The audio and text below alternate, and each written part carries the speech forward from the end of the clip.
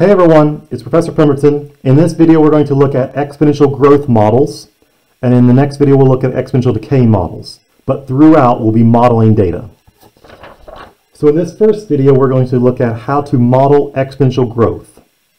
So there are several processes that occur in nature, such as population growth and radioactive decay, and numerous other applications can be modeled by exponential functions. So that's what this entire section is about, modeling exponential functions. So we're going to model exponential functions by growth and decay. So we're going to focus on what do exponential growth and decay models even look like first. So we've already seen an example of exponential growth already, and this came up in terms of compound interest or continuous compound interest. This is a type of exponential growth function because over time the balance of the account is growing exponentially. And so the accumulated balance, you are taking the original investment and multiplying by the compound interest rate. So the definition of an exponential growth or decay model. A mathematical model is called exponential growth or exponential decay if the function is of this form: f of t equals a sub 0, or sometimes people call it a naught, times e to the kt exponent.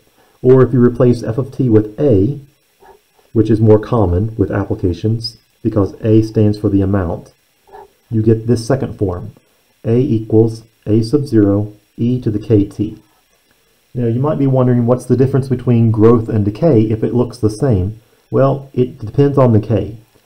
K is positive, then this function is growing, so it's an exponential growth function or growth model if the k is positive.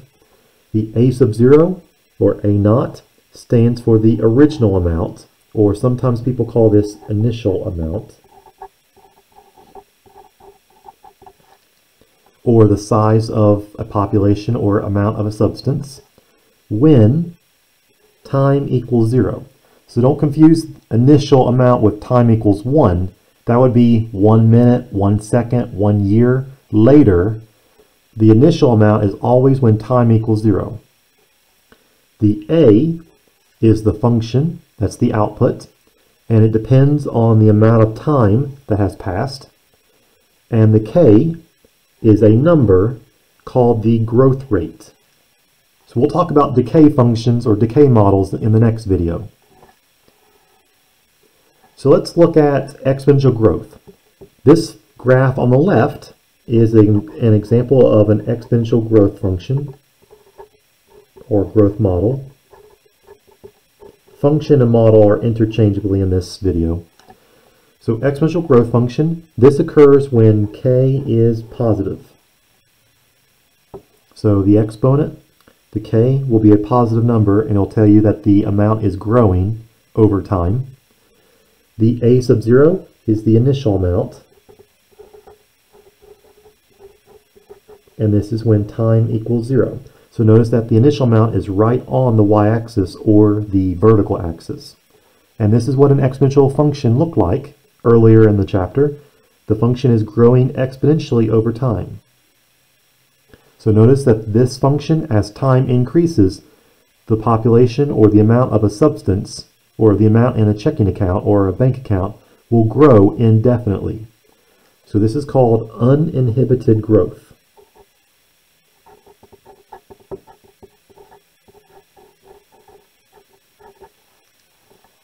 So we'll look at exponential decay in the next video.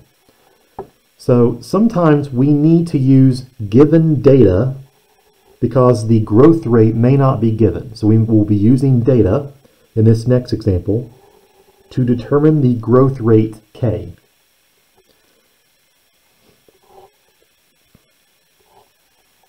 So if we want to find the value of k,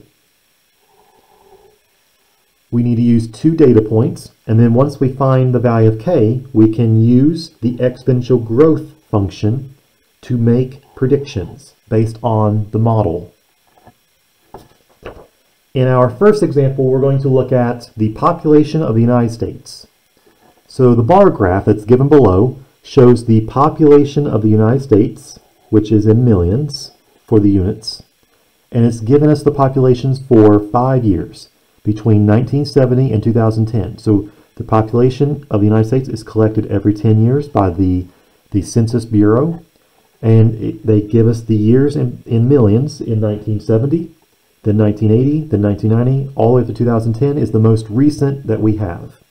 After 2020 is over, we will be, the United States Census Bureau is collecting information about the demographics of the United States. So 2020, the population of the United States will be released. The United States population was 203.3 million in 1970. And the most recent population that we have, as reported by the United States Census Bureau, was 308.7 million. So notice that we are only given information about 2 particular years in the bar graph. In 1970, the population was 203.3 million. So this is the year that we're interested in. And also the most recent population was 308.7, and that was in 2010. So let's use this information in the bar graph to represent them as ordered pairs or data points. It looks like the horizontal axis will represent the years, and the vertical axis is population in millions of the United States.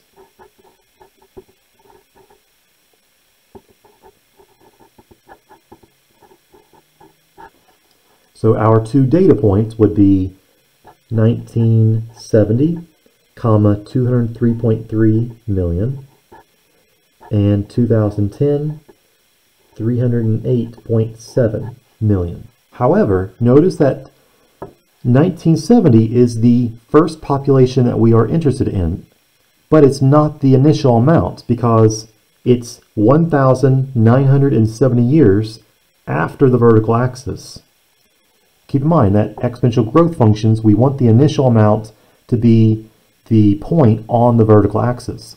So this is what's called relabeling the years. We want to relabel the years in such a way so that the first population that we have becomes the initial population. So relabel the years to be T is years after 1970. So we do this when we have incredibly large values for time, and 1,970 years is incredibly large.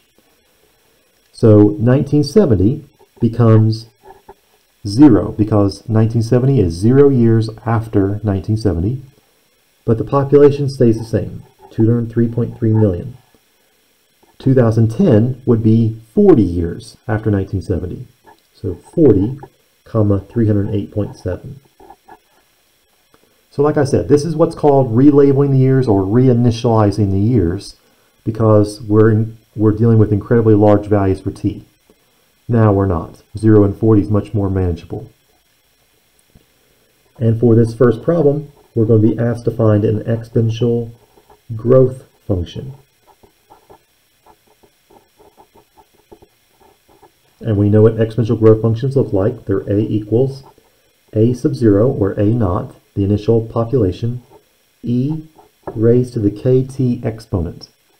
And if this is growth, the k must be a positive number. So let's try first part of the problem. Find an exponential growth function that models the data for 1970 and 2010 for the population of the United States. So let's take the 2 points that we were interested in earlier. 0, 203.3 is standing for 1970 is 0, and 40 is standing for 2010. It was 308.7 million people. Notice that since we relabeled or reinitialized the years, t equals 0 stands for the initial time, so no time has passed. 203.3 is the initial population. For our growth function. So this is when time equals 0. A sub 0 is 203.3 million. So we already have part of the exponential growth function known. The a sub 0 will be 203.3 million. We just need to figure out what k is, which is the growth rate.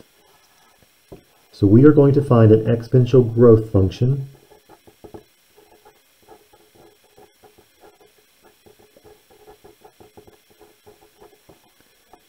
for the population between the years 1970 and 2010. So it looks like this so far. A equals 203.3 e to the kt exponent. Now notice that we've used the first point, the data point, already to find out the initial value. Let's use the other point to help us find out what the growth rate would be. So if the time is 40 years, the amount of the population is 308.7 million. So replace A with 308.7, and we can replace the T with 40. So 308.7 equals 203.3 e to the k, which we will find out in a second, and 40 is t. Notice that this becomes an exponential equation, and we've talked about those in the previous video.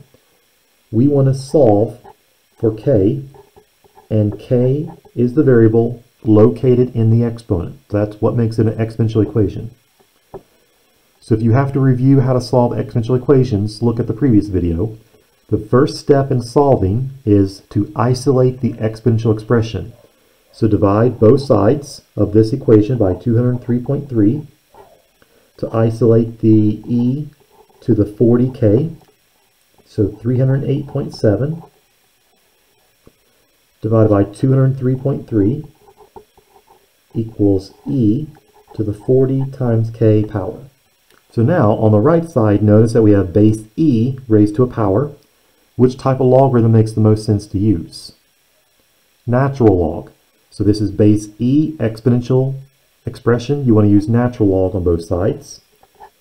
So take the natural log of 308.7 divided by 203.3. That's the argument of the logarithm, equals natural log of e to the 40 times k power. So why do we want to use natural log? Natural log and e are inverses of one another, and we know that natural log of e to a power is just the power. So this gives us natural log of 308.7 divided by 203.3 equals 40 times k. So if we want to solve for k to find the growth rate, divide by the coefficient 40. So k is natural log of 308.7 divided by 203.3, and then divide by 40. So notice that we did not round when we did 308.7 divided by 203.3. We want to keep as much accuracy as we can for the growth rate. So do not round until you get to the very end, after you have solved for k. So let's try entering this into the graphing calculator. So we have natural log of 308.7 divided by 203.3, close the parenthesis on the logarithm, and then divide by 40. So it's approximately 0.01. Now if we round the two decimal places, we lose a lot of accuracy in the growth rate. So let's keep 0.0104 as the growth rate.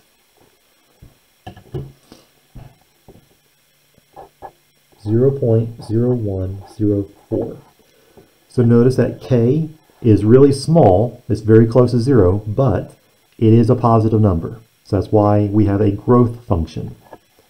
And then speaking of the growth function, we entirely know what it looks like now.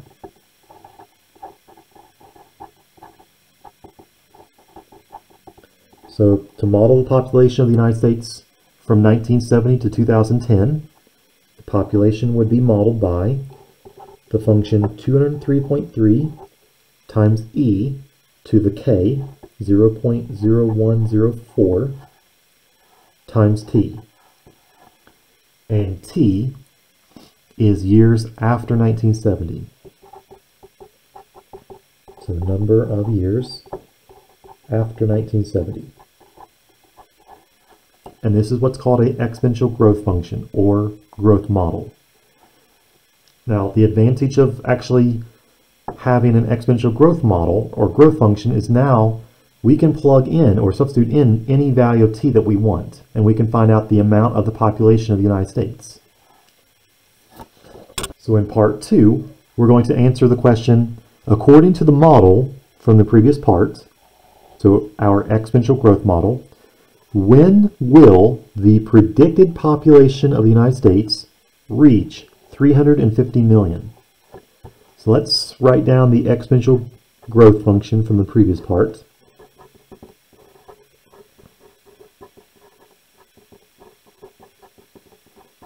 So the growth function was a equals 203.3 e to the 0.0104 t, and t was years after 1970. That may not seem like it's that important, but it will come up in this problem. So notice that in this problem, we have the amount A is 350 million, but we do not know T because they're asking us to find when will the predicted population reach this amount. So this time the A is 350 million. So let's replace that in the function. 350 equals 203.3 e to the 0.0104 t. So notice that this becomes an exponential equation again because t is the variable and it's located in the exponent. And we need to solve for t. So this should seem familiar compared to the last part of the problem because we're still solving for an exponent. Divide both sides by the 203.3, which was the initial population, to isolate the exponential expression.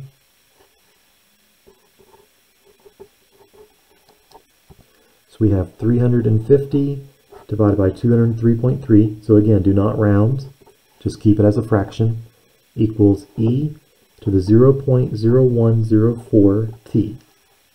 Take the natural log on both sides because we have base e.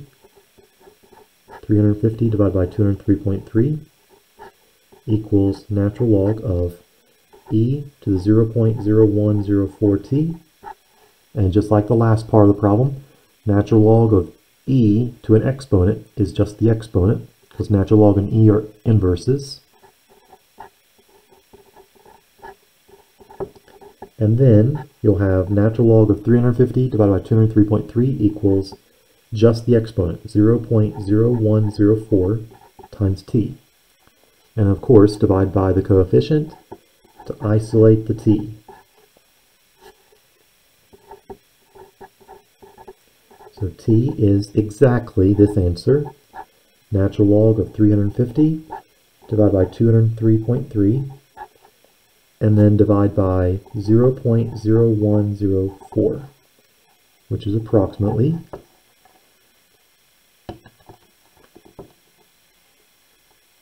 natural log of 350 divided by 203.3, close parenthesis on the natural log first, then divide by 0.0104.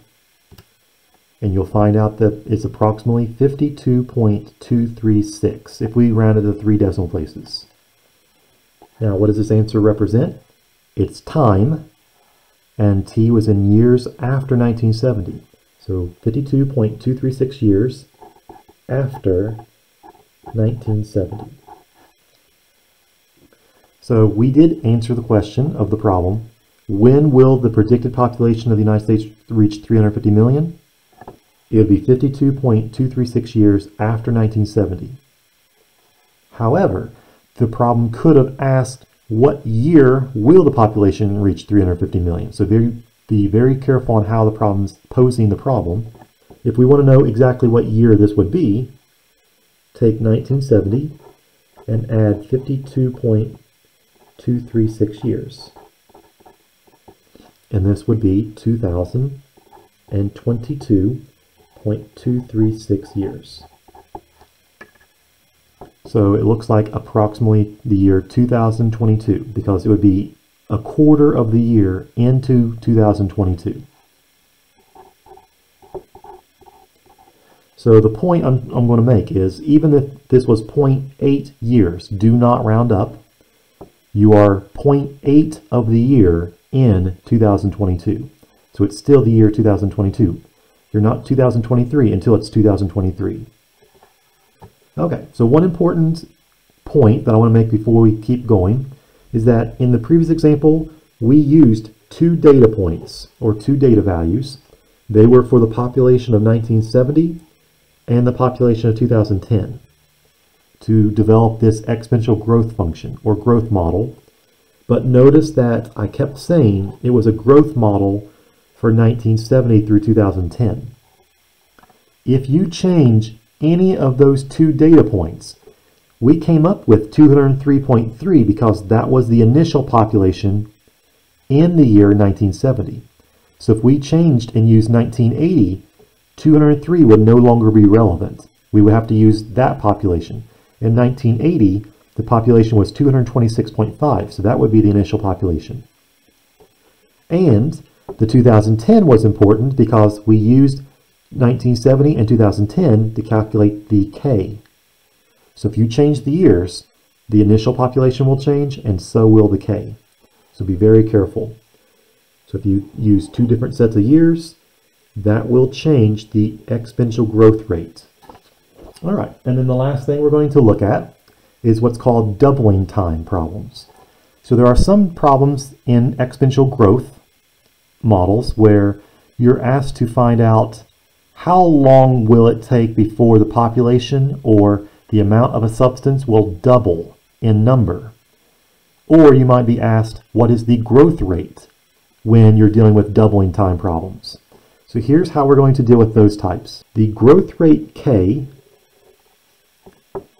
and the doubling time T are related by this formula. K times T must be equal to natural log of 2. This is only for doubling time problems. They have to be equal to natural log of 2 when you take K times T. If you know the doubling time, T, divide both sides by T and you get this formula. K equals natural log of 2 divided by T. So if you know the doubling time, this can help you find the growth rate, which is K. Take natural log of 2 and divide by the doubling time. However, if you know the growth rate, but not the time, divide both sides by K and you get this second formula, which is T equals natural log of 2 divided by K. So if you know the growth rate, this can help you find the doubling time for the problem. So again, this only applies to doubling time problems for exponential growth functions. So let's try example 3. Suppose that the population of the world is doubling every 57.8 years. What is the exponential growth rate? So in terms of this problem, we are given the doubling time, that is T, we know that, and we're asked to find the growth rate. So we're going to use this formula. K equals natural log of 2 and divide by T. So T is 57.8 years. That is the doubling time of the population of the world. So if you take natural log of 2 and divide by 57.8, you'll find out that the growth rate is 0.012.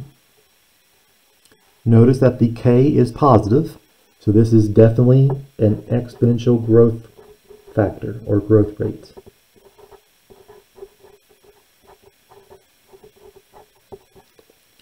K equals 0.012. So again, keep in mind that this formula only applies when you are dealing with doubling time problems and trying to find the growth rate. Or if you know the growth rate for doubling time, you can find what is the doubling time itself. So this is a good place to stop about our discussion on exponential growth models. If you have any questions about the two examples that we did, please let me know. If you have any questions about any of the problems involving exponential growth in terms of the homework, please let me know that as well. And I'll see you at the next video when we talk about exponential decay models.